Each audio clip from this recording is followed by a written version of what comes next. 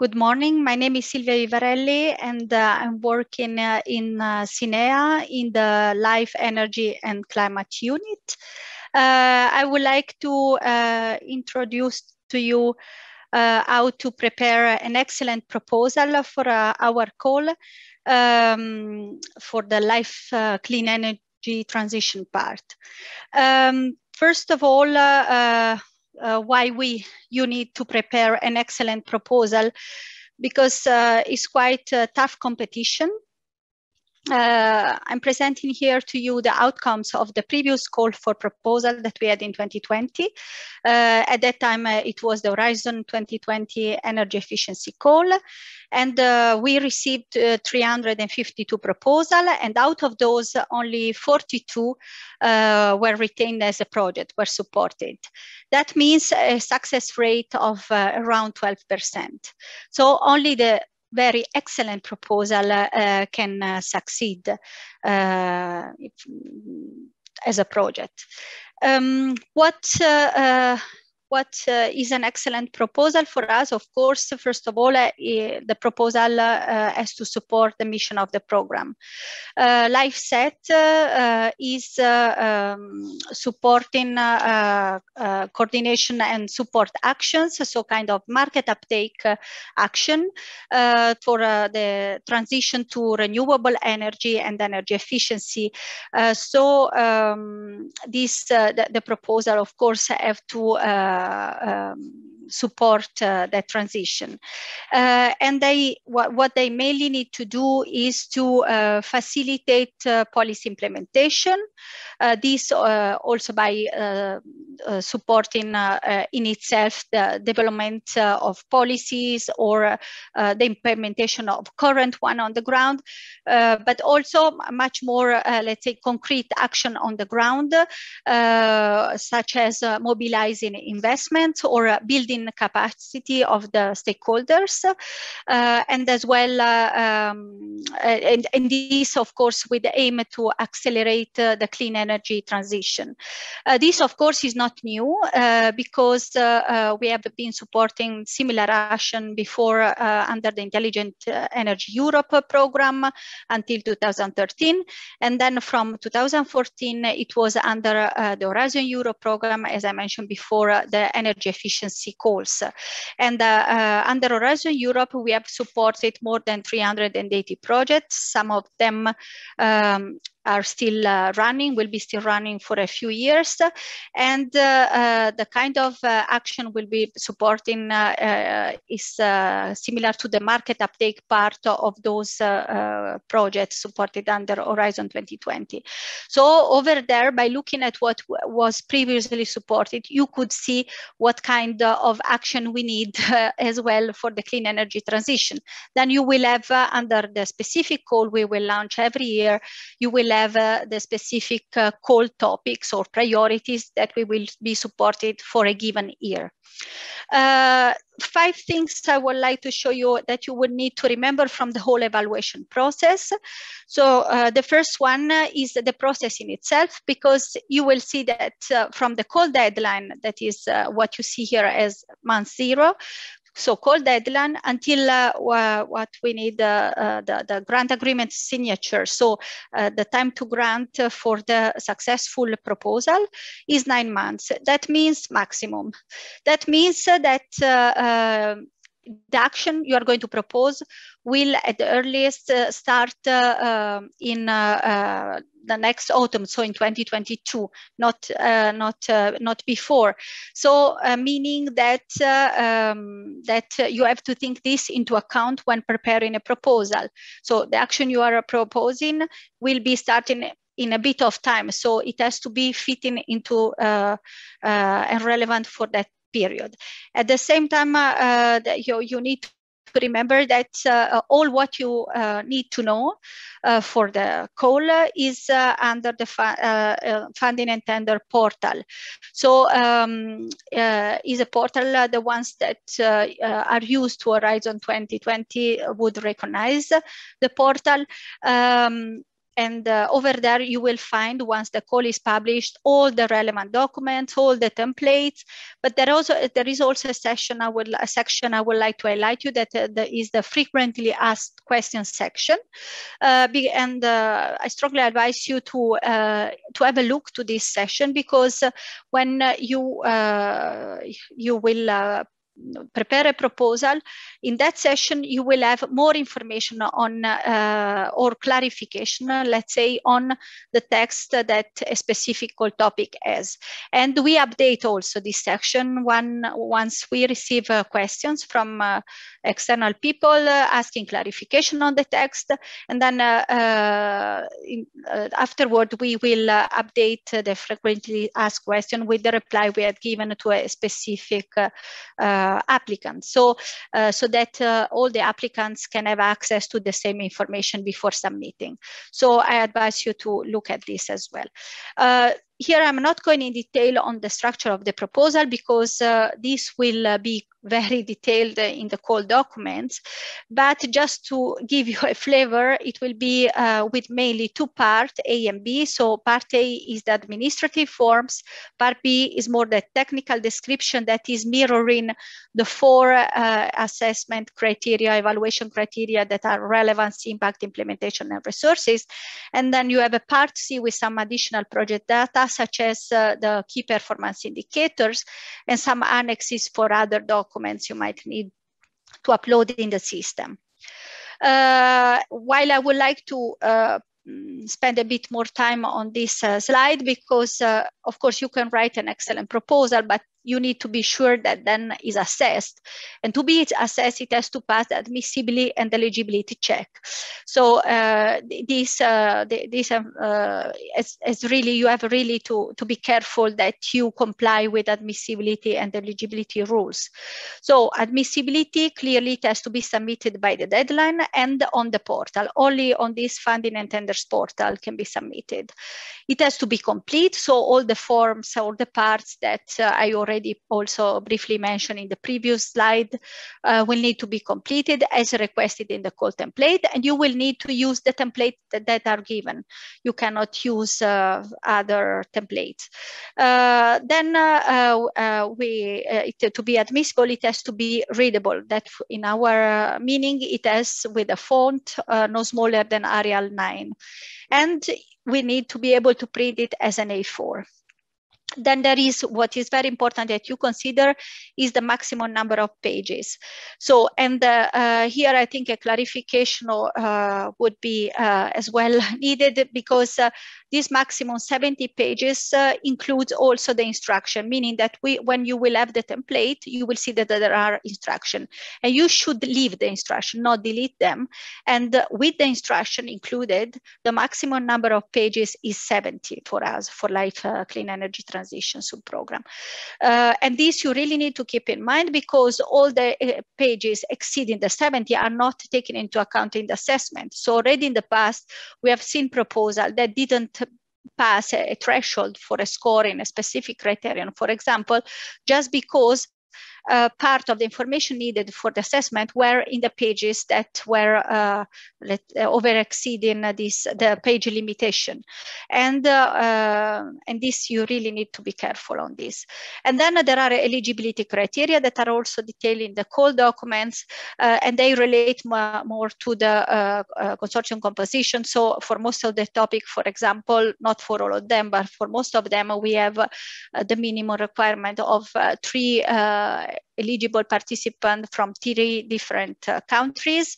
And then over there in the eligibility section, you have also the clarification on which countries could be, which kind of participant, which kind of activities can be eligible. And please read carefully those instructions before preparing your proposal.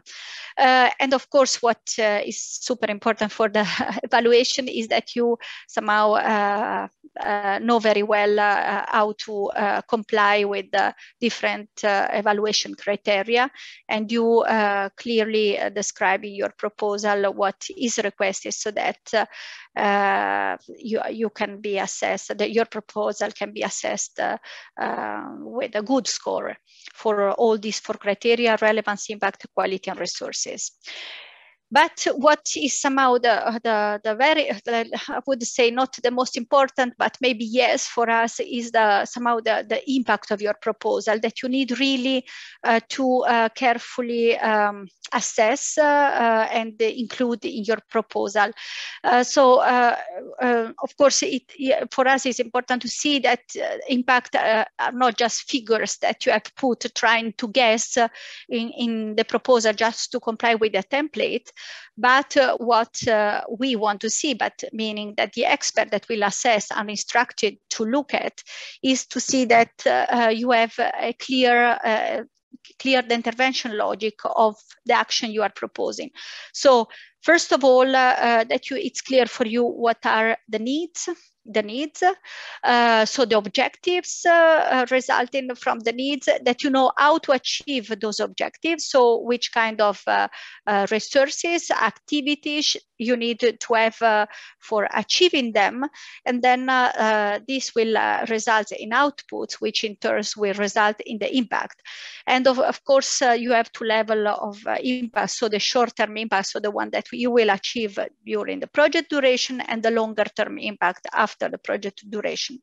As well, you will have two kind of different indicators. So the program-related indicators, meaning that all the call topic will be somehow are asked to have some common indicators that are energy savings and renewable energy triggered, as well as investment in sustainable energy triggered. And then there will be the call topic specific indicators. So for example, for a building renovation related topic, one indicator could be the reduction of time for the renovation works compared to usual practices. So we really strongly advise you to spend time in identifying the impacts of your project. And then I would like to conclude with a few tips. So the first one is quite logical. So you need to start as soon as possible to prepare your proposal. Of course, you will need to have the information that that will be made available for at the call opening. But I think you have already kind of idea what could be, let's say, already in the call by listening as well to the presentation of the clean energy transition part of this info day as well, and then you can really start preparing the proposal. You need to read all the relevant information. So there are, of course, the call for proposal, and everything, as I said, is in the funding and tender portal. So over there, you have all the information.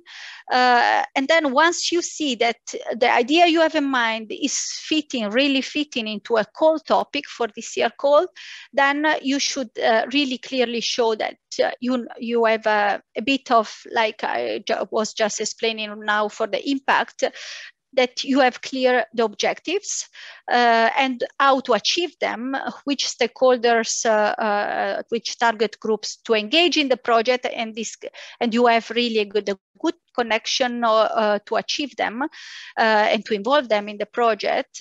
And then, as I said, the impact. So what will make the difference through your project, which is really crucial for us. The other thing that is really of crucial importance is that you have a good consortium. I would say even excellent consortium, because if you have been coordinator, or if you have worked in a consortium, or if you would ask to a coordinator, they would tell you, I mean, that the project was successful because the consortium was great. So the consortium is really of fundamental importance. So meaning that should not be artificially built just to, for example, you say, okay, we need to have an EU-wide consortium, and we try to have many partners from different countries. No, this is not the way we want to see a proposal built, but we want you, once you have clear which action you want to propose, what is the geographical coverage that would be the meaningful one, the relevant one for the action you are proposing. And then you look for the partners to put together a consortium, and you try to have the partner that have the complementary skills and expertise to really implement successfully the action. This should be the way.